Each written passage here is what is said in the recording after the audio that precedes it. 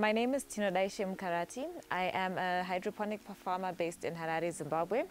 We are basically growing all our produce using a soilless method where we're growing using only water without any soil. We grow different types of lettuces and herbs which are all for home and commercial use. We grow healthier crops. They're cleaner crops. They're not based in the soil, so it's actually always clean and fresh if you actually look at them. You also don't require a lot of water to be able to grow this because we recycle all the water that we use. It is not labor intensive. This can actually be all done by one person. You don't need a lot of people to do it. You also don't need a lot of land. So in a very small amount of space, you can grow a number of crops at the same time. There's no crop rotation that is required with hydroponics. You simply just grow. When you harvest, you clean your channels and then you can grow the same crop again. You don't have to rotate your crops throughout the season as you grow. You also grow your crops in a faster amount of time. So with most of our crops, we start harvesting between 4 to 6 weeks, whereas if you're growing in the soil, you need about 8 weeks to start harvesting. We use natural nutrients to feed our plants, which we put in our water reservoir. These are actually not expensive at all. Especially because everything that you put into the reservoir is used. We don't waste any water.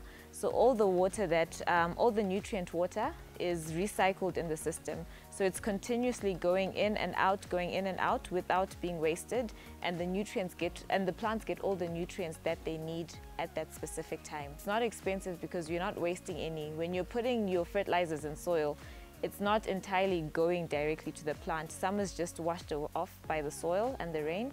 But with hydroponics, we're making sure that we're using every single bit of the nutrients to feed the plants. Do not be intimidated, first of all.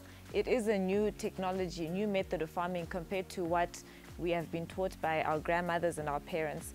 But it is not complicated. Personally, I don't have an agricultural background, but through passion and determination, I have managed to learn and be able to understand how hydroponics work and actually invest into it. A lot of the youth don't have access to land.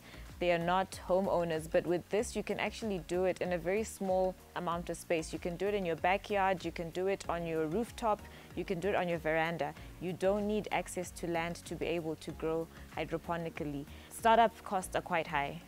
It's not cheap to start up. You do need to buy the material. You do need to set up a greenhouse to be able to start practicing hydroponics. But once you've put in your initial investment, that's it for life. You're set for life. Nothing will happen to these channels that we use.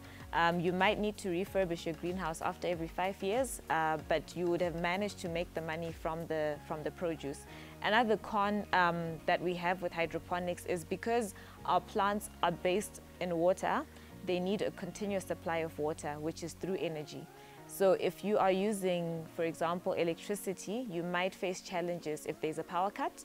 But we do recommend to be also eco-friendly to invest in solar. So we've got greenhouses that are working only on solar. So even here, it's fully run on solar. So we're not using any electricity.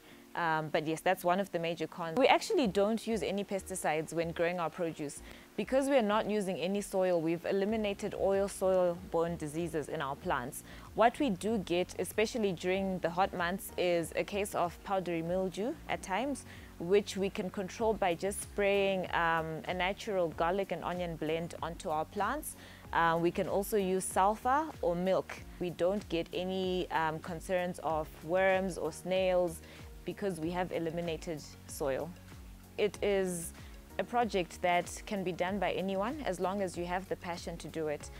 You can't just plant your seeds and leave your system unattended. So I would definitely recommend it. I would also say sometimes don't start too big because you're also learning. It's a new system. So when you tend to try to go with a 1,000 system in the first trial, you might fail. When I say recycle, we're not keeping the water. What actually happens is you've got a main water source here. So if you actually look at the system that we have our main water reservoir where we've got the water that we're using, which is feeding the plants. So what happens is when we fill this water up, it goes up and it runs down and then it comes back. So it's not wasted in any way. So it goes up and then it runs back.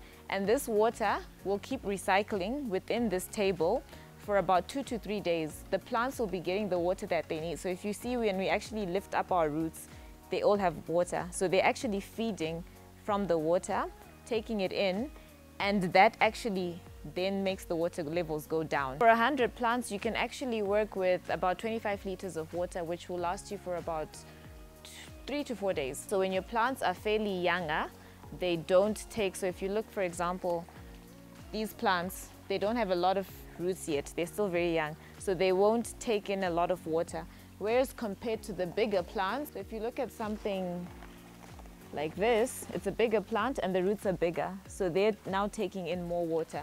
So as your plants start getting bigger, you might need to refill your bucket a bit more frequently. There's a demand for this product right now.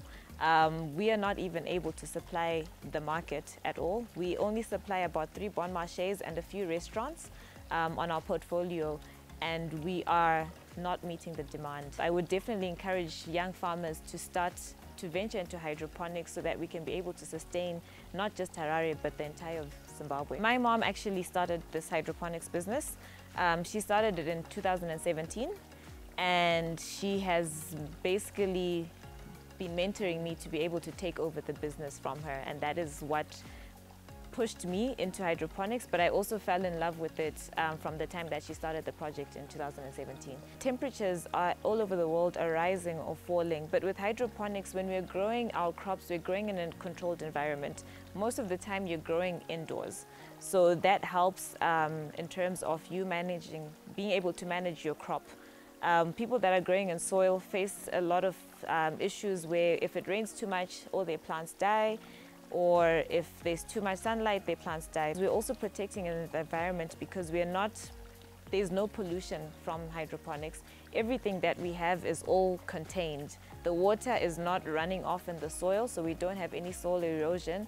We're not digging in our lands, so we're not harming our soils as well. So both of us are not agricultural specialists. We both trained in different aspects. She's a finance person, that's her background. I am in the hospitality and tourism sector, that's my background. But what we did was, because of where we stay, we don't have enough land, and she wanted to grow vegetables for us, for her family. And we started researching on what we could do with the little amount of land that we have, and that's how she came across hydroponics. And it was just a matter of learning from what we could see on the internet. But a lot of the information that was available to us on the internet was from America and United Kingdom, which have different climates compared to Zimbabwe. So we basically had a trial and error phase for almost 6 months, trying to just figure out, planting seeds, them failing, trying again, and going back and forth until we managed to perfect the crop. You can do your lettuces, you can do your kitchen herbs, you can do spinach. We did do a research trial on medicinal marijuana that also worked. But yes, that's it. Only your leafy greens. There is a different types of system for hydroponics where you can do tomatoes, cucumbers, and peppers, but we don't have that here.